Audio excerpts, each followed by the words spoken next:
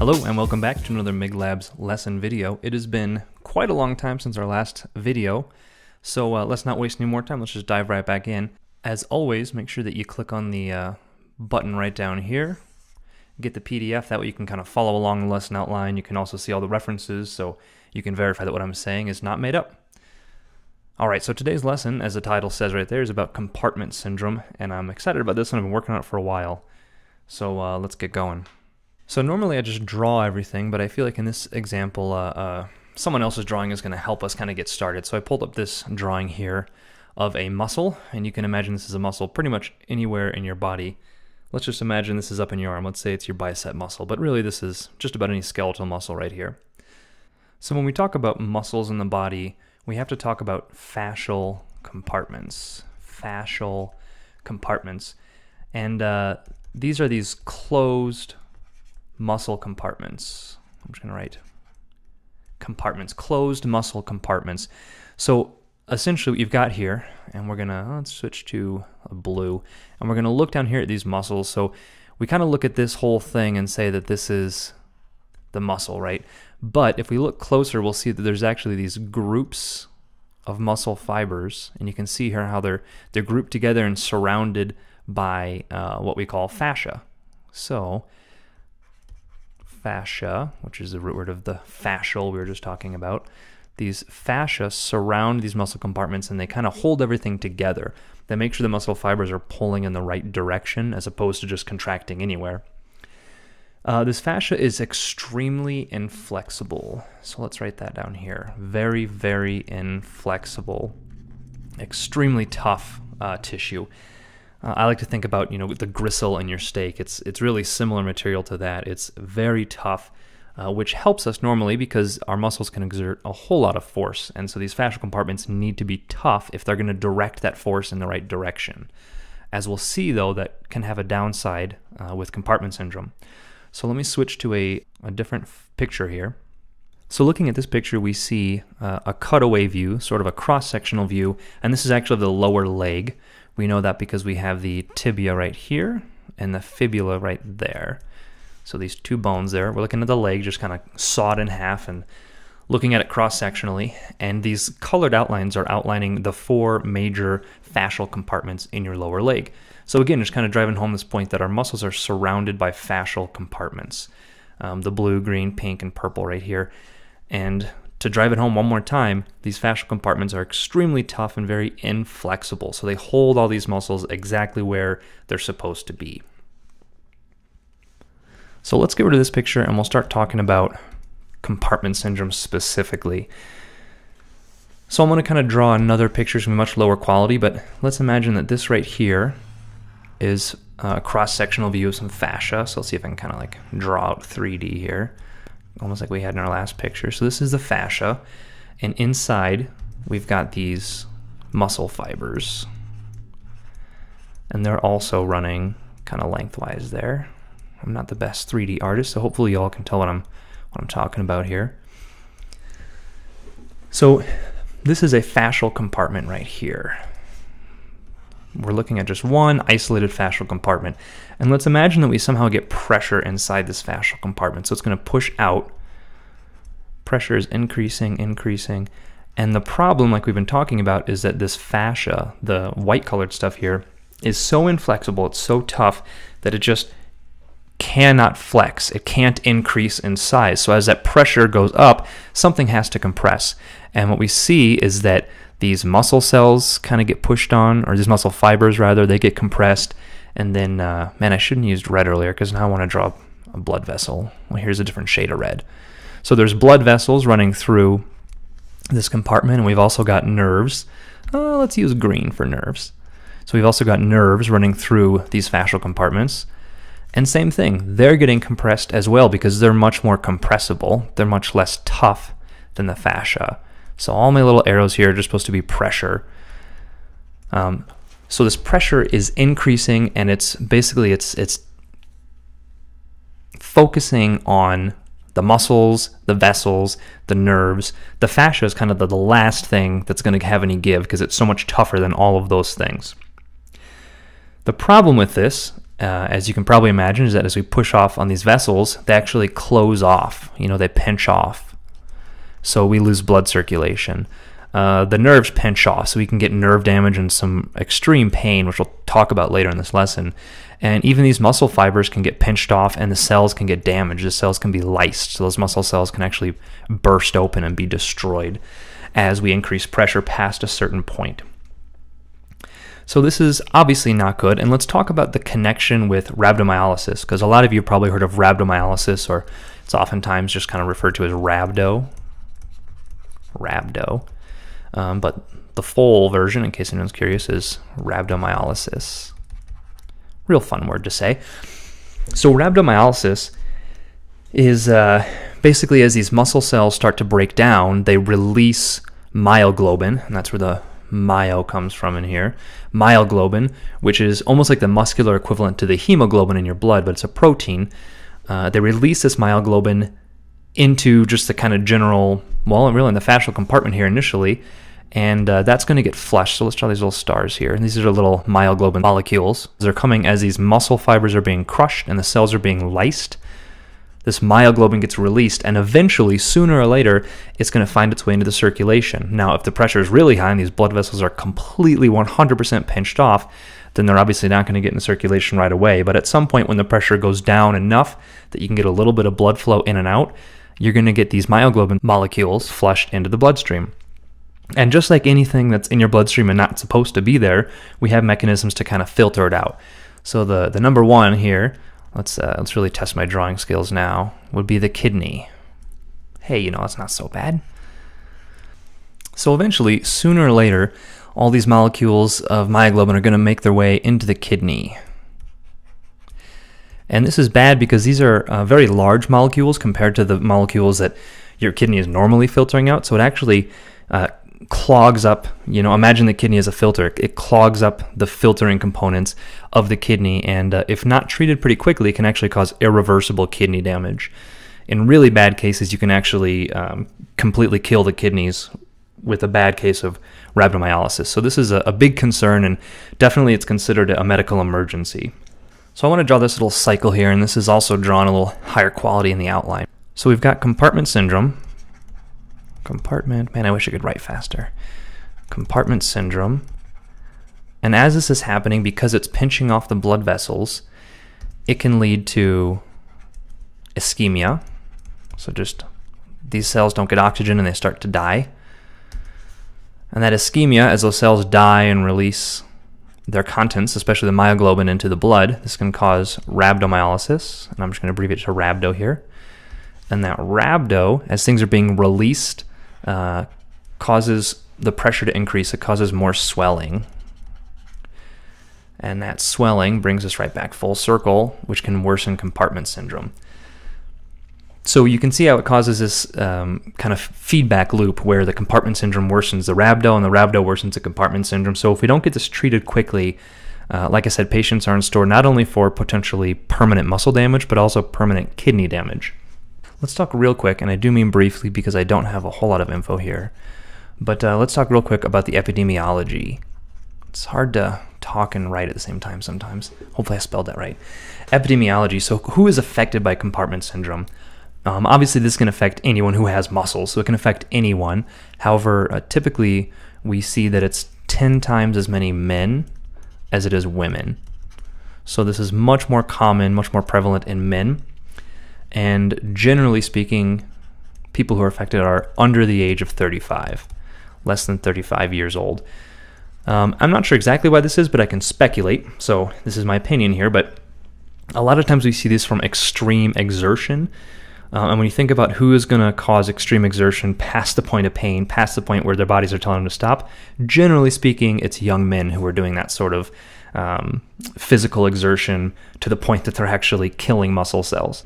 So to recap, this can happen to anybody, but it's much more prevalent in men, especially men under the age of 35. Let's talk about some causes.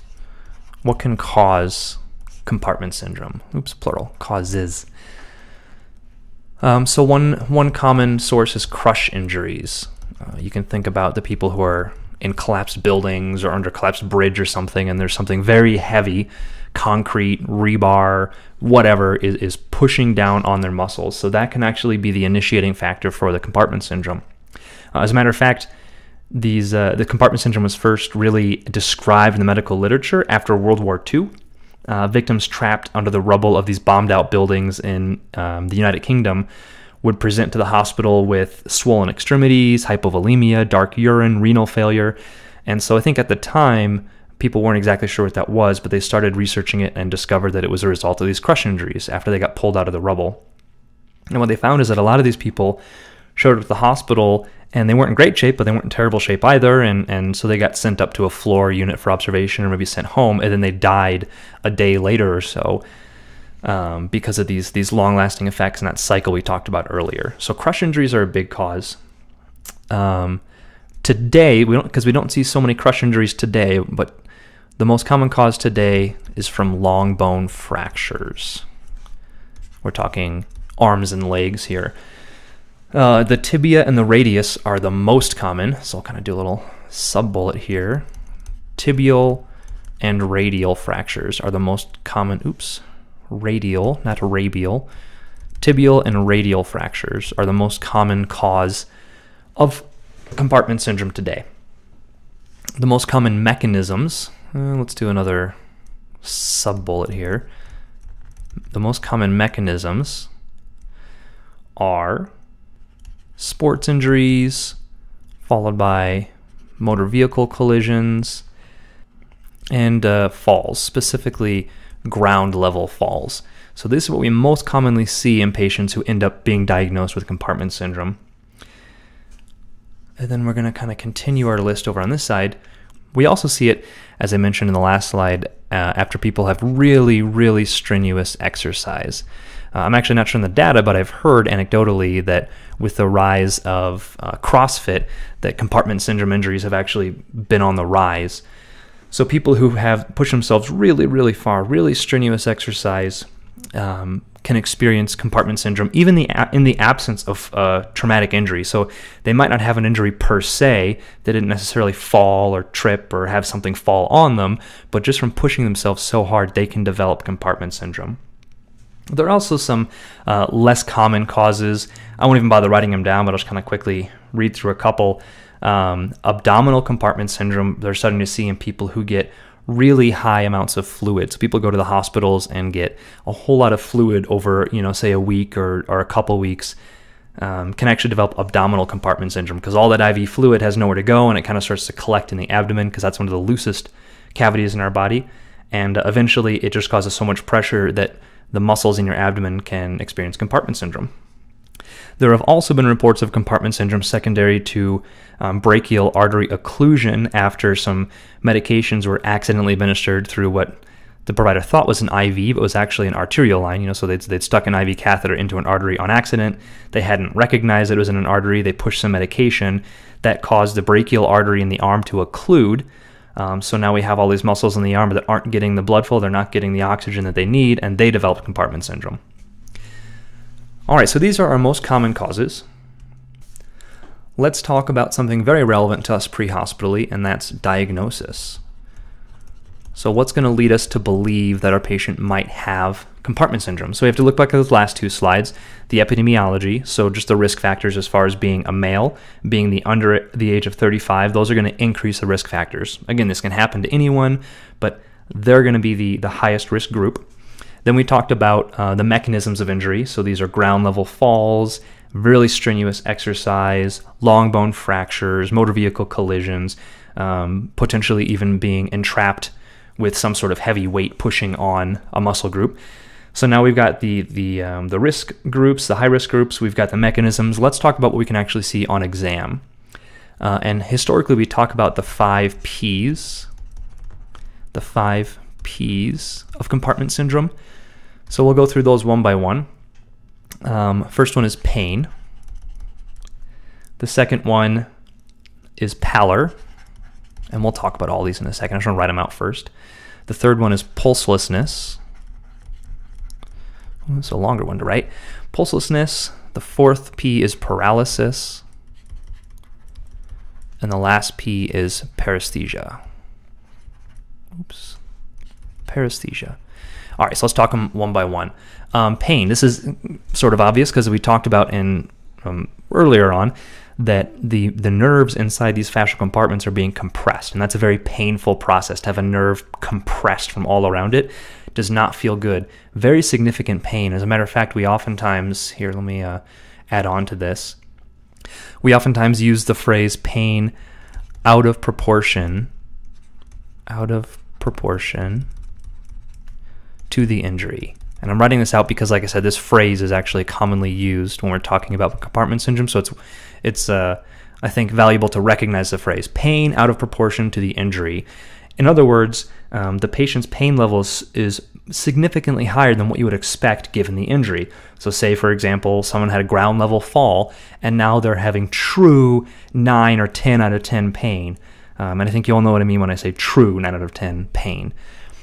So pain that's out of proportion to the injury, that's one of the 5 Ps. The next one is pallor, and this just means being pale. The reason they're pale is because those blood vessels have been compressed, so there's not very good circulation. So they start to lose the blood, they start to lose their color in that part of the body. The third one is pulselessness. Same thing here, as those blood vessels get compressed. At a certain point, if that pressure pushing on them is higher than your systolic blood pressure, you can lose pulses. The fourth one here is paralysis, kind of the same thing. As you lose blood and you lose nerve function, eventually you're going to lose the ability to even move that muscle group. And the fifth one is paresthesia, or as I was taught growing up, pins and needles. And again, this is just part of restricting the oxygen through the blood and restricting the nerve function as you start to get these pins and needles or paresthesia. Definitely worth noting here that you don't have to have all 5. So let's write all 5, and then we'll go and say you don't need all 5. As a matter of fact, I would estimate that probably most patients do not have all 5. They may only have 2 or 3 or 4 of these things. So don't think that just because your patient only has pain, pallor, pulselessness, and paralysis, but they don't have paresthesia, that it's not compartment syndrome. It doesn't work like that. Furthermore, children may have what we call a silent compartment syndrome, where they may only have 1 or 2 of these Ps. So in a kid, they might only have the pain, or they might only have the paresthesia. So just kind of keep your index of suspicion high and don't assume that just because you only see 1 or 2 of these, they don't have compartment syndrome. Really look at your mechanism, look at your risk groups, and then look at these as well. Let's jump back for a minute to pain here as I'm reading my notes. Pain. So one thing you can do if you're not really sure is a passive stretch. And it's common in these patients to have pain with a passive stretch. Now this, of course, is assuming they don't have the really significant pain that's out of proportion to the injury. If they just have pain out of proportion to the injury right away, as soon as you look at them, there's no need to do more of an exam, right? They got the pain. But let's say you have a patient and you're thinking they might have compartment syndrome, but they don't have this terrible pain you would expect to see in compartment syndrome, so you want to dig a little deeper. You can do a passive stretch of the muscle. And what this is where basically you, the provider, stretch their muscle for them. That's why it's passive, as opposed to active would be asking the patient to stretch their own muscle. So you just tell them to relax, sit real still, don't move, and I'm going to stretch whatever muscle group you're concerned about. And if they have this really significant pain on a passive stretch, that can be a red flag. That's fairly common in compartment syndrome. And this is also considered an early sign.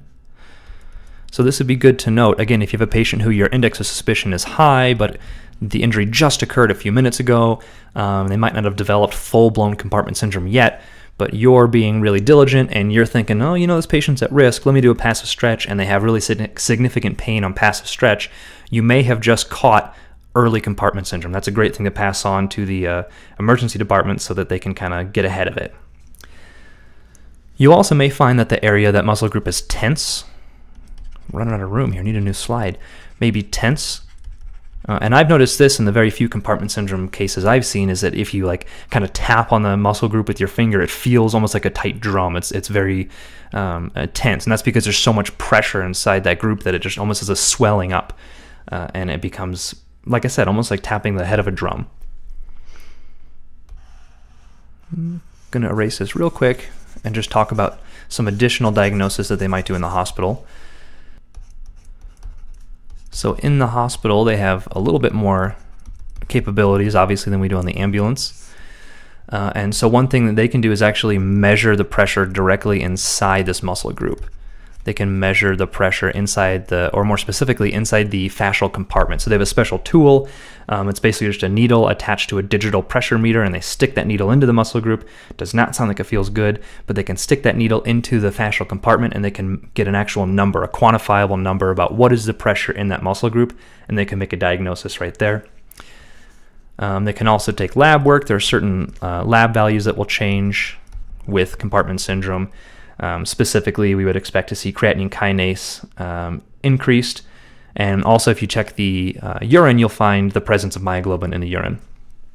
Sometimes they'll also do imaging, MRI, or just a plain film, a regular X-ray, but I think from what I've read, this is generally not very helpful. Usually they're able to make the diagnosis without having to do any imaging. So they might do some, but it's not standard. All right, so let's move on to the good stuff. Let's talk about treatment. What can we do about it? You know, we got this patient who we suspect has compartment syndrome. We've gone through our risk factors, we've gone through our mechanisms, we've gone through our physical exam, and we say to ourselves, I think this patient has compartment syndrome. What can we do?